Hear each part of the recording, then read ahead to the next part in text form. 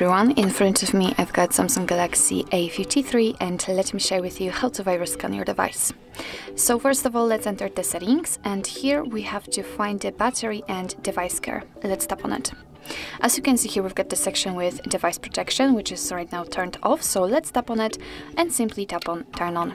As you can see, we've got the information that no threats has been found, but let's tap on scan phone. And as you can see, your device will right now scan itself, will scan all of the apps which are currently installed on this device, and in order to find any malware, any viruses or problems. And if it will find it, then it will notify you about that, and you will be able to easily remove it, so get rid of any viruses or the problems. So it may take a while depending on how much apps you've got, how many apps actually you've got applied and downloaded.